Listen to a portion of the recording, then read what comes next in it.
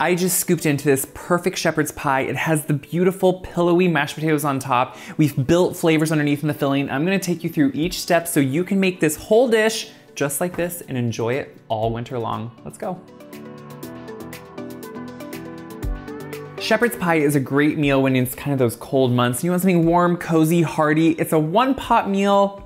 Sort of. We're gonna talk about the technically because you do have to make mashed potatoes. But what we're gonna do is change it up. Instead of using more traditional lamb, I'm going to use ground beef just because it's usually a little bit more easy for people to find. So what I'm starting with is the potatoes because you do have to make mashed potatoes. This is where you do use one extra pot, but you know what? It's okay. It's mashed potatoes. They sound like work. They sound like something you only have on a special occasion. Growing up, we only had them if we went to grandma's house usually, or if we had some special meal at home. But you know what? They're actually pretty easy. It's kind of like a pie crust. Once you do them a few times, you realize, why do I complain about these? You want to peel a few potatoes, and we're only doing enough here to do a topping for it. So I'm getting off these, lately I've had all potatoes, no matter when I buy them, how fresh they are, where I store them. They want to turn green, so I'm going to get off all that green. But what we're doing is taking that peeling off of our scrubbed potatoes, and I'm gonna dice them, you can see, into somewhat small pieces, just so they cook at an even rate. So usually I maybe take each potato in about thirds, think of it as, and then I cut them again into another, just halfway the other way, and then just dice them into pieces. That just makes it so they cook at an even rate. And we really just want these to cook alongside as we're starting to get the filling for the shepherd's pie going. Now, this is, like I said, it can be a pretty easy meal, but you could actually, if you wanted to assemble this the morning of, you want to have it ready to go in the fridge, like a casserole almost, and then just have it go into the oven when you want to warm it through. Because everything is cooked, we then just can warm it through in the oven and add a little bit of browning to the potatoes on top. So once all your potatoes are right in there, we can just take this over. It's a really simple process. We're going to add water to it. Start with cold water.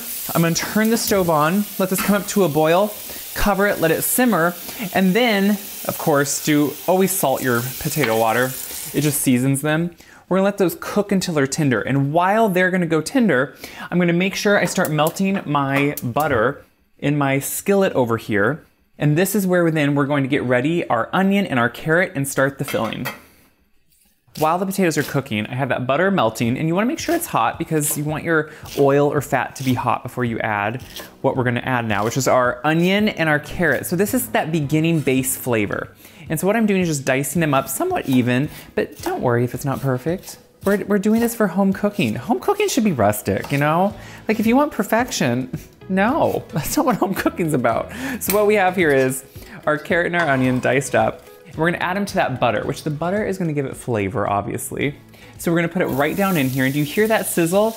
That's definitely what you want. And when I add them, I always make sure, again, season a little bit along the way, and at the end, you're gonna have a much more seasoned dish. I'm gonna add some pepper too while that's going, and let it just saute until it's starting to soften. So the onions are just beginning to soften. I don't want the carrots to go too limp or soft, so I wanna now add the ground beef that we're gonna use.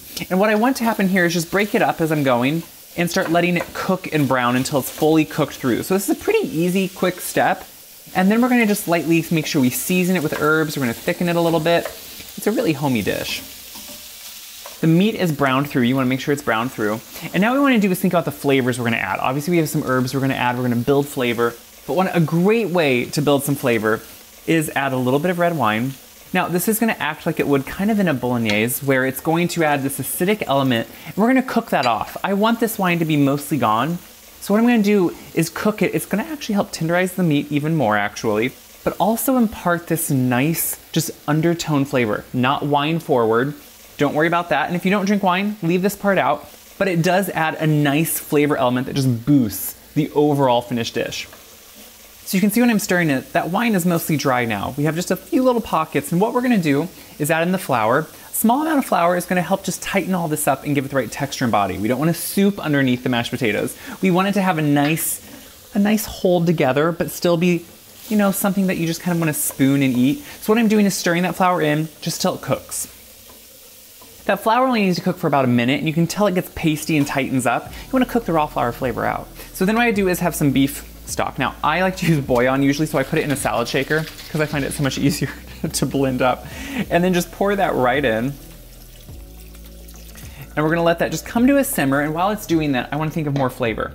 So Worcestershire is a great way to add a little oomph of flavor. You know it, we use it in party mix, we use it in so many things because it has that beautiful flavor. I'm gonna let this just come to a simmer. We're gonna get some herbs ready and throw them in, and then the filling, once we have the peas and everything, is done, and we can finish up with the potatoes. Once it's at a simmer and you can see it just tightens up enough, like if you look at this, look how beautiful that is. We can now throw everything else together. So we have some peas, they were frozen and thawed. You need to do nothing more to them. And then I do have a few herbs here, and I wanna put them at the end so you actually taste them. So obviously I have some parsley. So parsley is going to have that fresh green flavor, and if you think parsley doesn't have flavor, it's because you're using dried parsley and it does have no flavor. Instead, make sure to use some fresh parsley. And then I also have some thyme and some rosemary that I minced up, and I'm just gonna take all those. I want them to have a more fresh flavor, so that's why I'm adding them in here at the end, just to mix and warm them through before you put it in the oven. And mixing it all together, just instantly you smell the herbs. You see now this wonderful filling and how it's hearty. You get the beef, you get the carrot, you get everything in here. We're just gonna put this now back together. So I'm gonna go drain the potatoes. We'll quick make those, put them on top, and we have a meal. The potatoes are drained, and first what I wanna do, you can use a potato masher. I'm gonna use a hand mixer because it's a little bit easier, is mash them up, mix them up as much as I can to get the lumps out before we add in our milk and our butter. It just makes sure that they get really a lot of those lumps out. You want them to be super tender when you drain them. So with that, I'm gonna add in some room temperature butter. I want that to start melting into it. That's obviously gonna add a richness, and then some room temperature or warmed up is even better. Whole milk. Again, we want just the right consistency, and we wanna make sure that they're gonna have all that beautiful flavor, but also the creaminess that we need. And once they're mostly smooth with that, that's when I add in some extra stuff. So we want this to be flavorful. We have a really delicious filling, but Parmesan cheese, it goes a long way. And what we're gonna do is add in some beautifully grated fresh Parmesan, which really acts as a seasoning too. You know, it has that nuttiness in the flavor, but also has a nice saltiness, almost just a slight brininess, I would say. And you really want that here. So what I'm doing is adding it in. It's gonna melt into it. You can put more on top, but it really just, it elevates the potatoes, just like it would mashed potatoes, obviously. But it really adds something extra special to them too, which I think is really important. I think any potato needs black pepper, no questions, always black pepper. I also think a little bit of salt, but then mix it up and taste it, because sometimes with that cheese, you don't need to over salt it. So stir this in, see how it just almost instantly mixes into it. It smells so good. I'm gonna taste them. It's perfect, and I could just eat those. Then what we're gonna do now is just put them on top. I like to kind of dollop them at first just to make sure you don't mess up anything. So we're gonna set this aside. This is the beautiful part. You can give them one final stir here. Just look how good those look. And then I'm just gonna start putting them on. I sometimes like to leave a little bit of a ring. It's more traditional to cover the whole filling, but there's something about it that can be nice to see what's inside of it too. So I'm gonna put them kind of in the center, and then I'll start working them out to the edges. But you can see how luscious and pillowy these are. That's exactly what you want as you're doing this. Look how beautiful that is. Once you have them on, you can just start smoothing them out. And this is kind of the fun part. So I know some people, there's all different things people like to do with these. You can smooth them out perfectly if you want. You can also just do what I'm doing, where you see how I just made a quick swirl? Because those edges in the oven can actually get browned up if you want them to. It's kind of whatever you want. You can also, some people like to scrape a fork. And if you scrape a fork across, do you see all those ridges? Those will then become browned in the oven. So it's really whatever you want to do. I'm gonna finish this up like this. We're gonna put this right into the oven, let it warm through, crisp up on top, and it's time to eat. When you pull it out of the oven, look how beautiful it is. You want it to be bubbling around to make sure everything gets warmed through. Those potatoes, I like to let get a little bit of brown. You can put the broiler on just for a minute or two at the end to make sure, or don't let them get brown, it doesn't really matter. Everything is cooked when it goes in the oven. It just brings it all together.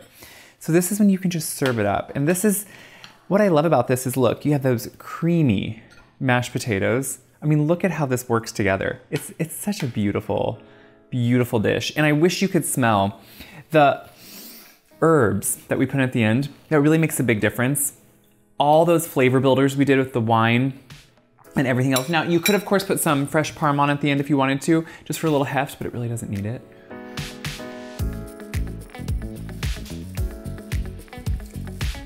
It is so good.